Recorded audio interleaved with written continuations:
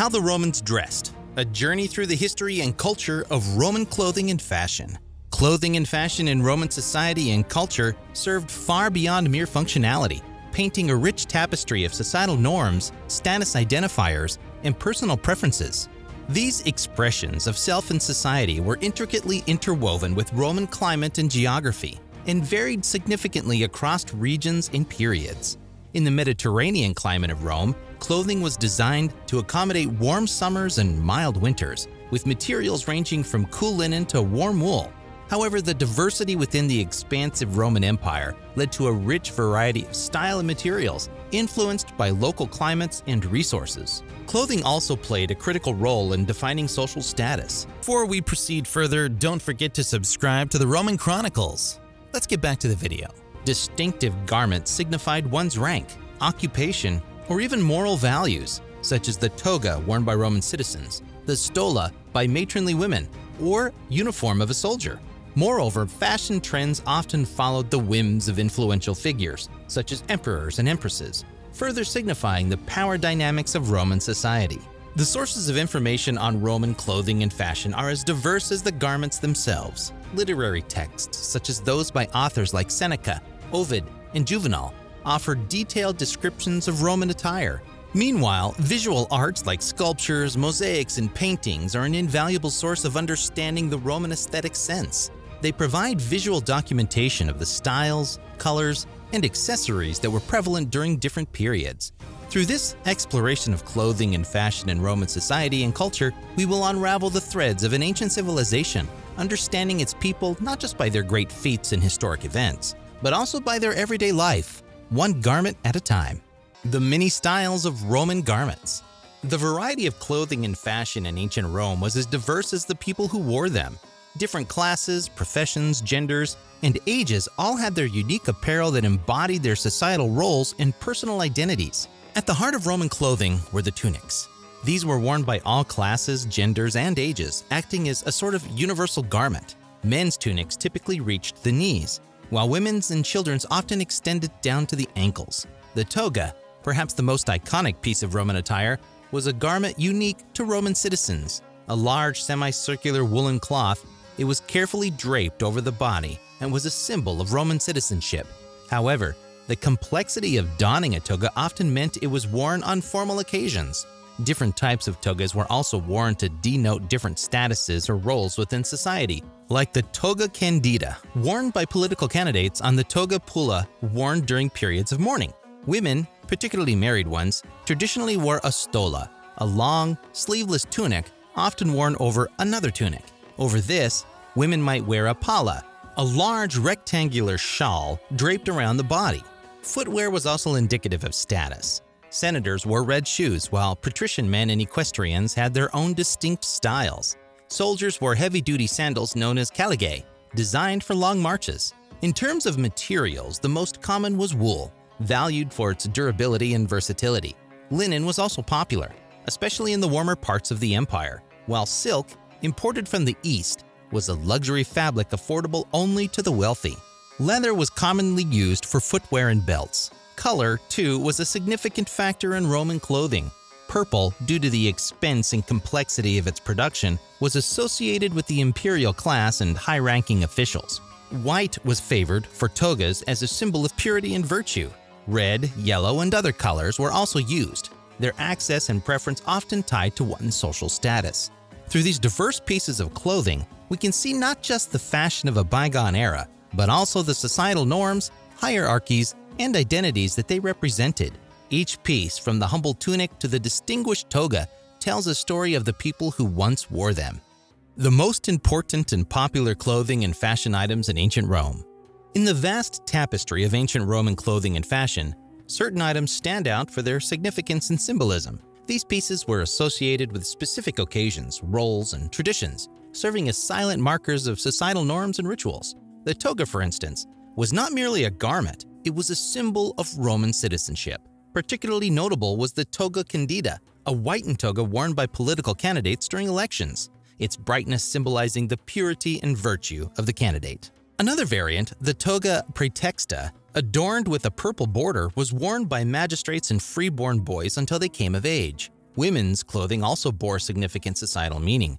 The stola, a long tunic-like garment, was traditionally worn by married women, signifying their status as matrons. The stola matronalis, often worn during weddings, was a specific variant that symbolized the sanctity of the marital union. Accompanying the stola, women often wore the palla, a large rectangular shawl. Not merely a fashion accessory, the palla was a symbol of modesty and decorum, especially when worn over the head in a public setting. For the Roman military, the caliga, a heavy-duty sandal, was a distinctive part of their uniform. With its hobnailed soles and open design, it was an apt footwear for long marches and rough terrains, reflecting the ruggedness of military life. In the realm of accessories, two items are particularly noteworthy. The bulla, a locket-like amulet, was given to freeborn children at birth, believed to provide protection from evil spirits. It was worn until the child came of age, a crucial rite of passage in Roman society. The fibula, a brooch used for fastening garments, served a practical yet meaningful purpose. While its primary function was to secure clothing, such as a toga or cloak, its design and material often reflected the wearer's wealth and status, with those made of gold or silver being the most coveted. These clothing items and their associated traditions reveal the depth and complexity of Roman society. They served as silent communicators, reflecting an individual's identity, status, and societal role, all intricately stitched into the fabric of Roman culture. The power and politics of Roman dress. In ancient Rome, clothing and fashion were not just about style or personal preference. They were a language in themselves, a way of expressing and reinforcing Roman values and identity. They served as tangible indicators of Roman principles such as dignity, honor, order, hierarchy, and unity. The toga, a key symbol of Roman citizenship, represented the dignity and honor associated with being a Roman citizen. Its complex draping required careful attention, reinforcing the value Romans placed on order and propriety. Similarly, the stola worn by matrons reflected the Roman society's respect for the institution of marriage and the family hierarchy. However, this language of clothing wasn't devoid of conflict and controversy. The toga, for instance, was often at the center of political rivalries. As togas were associated with specific social statuses, individuals aspiring for higher social ranks would sometimes illegitimately don the toga associated with that rank. This led to the sumptuary laws that regulated the wear and display of certain types of luxury goods, including clothing. Religious disputes were also woven into the fabric of Roman clothing. Certain religious roles and rituals necessitated specific attire, leading to conflicts if these norms were violated. For example, the Vestal Virgins, priestesses of the goddess Vesta, had their own distinctive attire, violation of which was considered sacrilege. Furthermore, clothing was a source of social tension. The use of rare and expensive materials like silk and purple dye was often a point of contention, reflecting the economic disparities within Roman society. Moralists of the time often criticized extravagant dressing as a sign of moral decay and a distraction from the Roman virtues of simplicity and austerity. Clothing and fashion, like any cultural expression, were also prone to manipulation for personal or political gains. Emperors, for instance, would occasionally modify dress codes to suit their political agendas or to reflect the ethos of their reign. They were also used to mark out and distinguish foreigners and slaves, consolidating social division. Clothing and fashion were a mirror to a Roman society, reflecting its values, tensions, and changes over time. They were an integral part of the societal discourse, weaving together threads of identity, status, and power. The legacy and transformation of Roman dress. The legacy and transformation of Roman clothing and fashion provide a fascinating lens into the threads of continuity and change that span across history. Many Roman clothing items survived, changed, or were adopted by later periods and cultures, reflecting the enduring influence of Roman sartorial traditions. With the Christianization of Rome and the eventual fall of the empire, shifts in clothing and fashion mirrored the societal and religious transformations. The Roman toga, once a symbol of Roman citizenship, gradually fell out of use, supplanted by the more practical and modest tunic. The tunic, a common garment in Roman times, was adopted and modified by the Christian clergy into the cassock, a garment that remains a significant part of clerical attire today. Women's clothing also underwent transformation. The palla, a Roman woman's shawl, evolved into the veil, a symbol of modesty and piety in Christian and other religious traditions. It continues to be an important piece of attire in certain cultures and religious contexts. Even everyday items like shoes and brooches left their imprints. Roman military sandals, known as caligae, influenced the design of footwear in various cultures. The fibula, a brooch for fastening garments, survived through the ages, its practicality and decorative potential appreciated by cultures far and wide. Roman clothing and fashion also influenced various forms of art and literature. Roman attire has been a recurrent theme in Western art, with sculptures, paintings, and mosaics often featuring figures in togas, tunics, stolas, or caligae.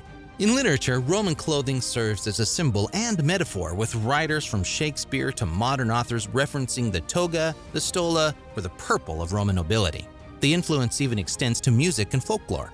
For example, the Roman festival of Saturnalia, where slaves and masters switched places and slaves wore the felt pileus hat, inspired a number of songs and stories, becoming a metaphor for world upside-down scenarios. The legacy of Roman clothing and fashion is remarkably enduring and transformative.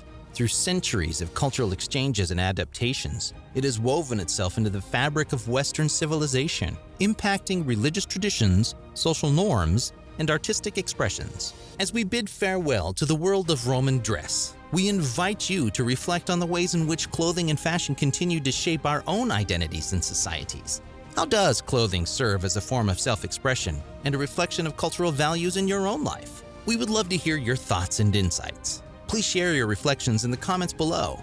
Thank you for joining us on this captivating journey through the garments of ancient Rome. May the vibrant threads of Roman clothing continue to inspire and inform our understanding of the rich tapestry of human culture.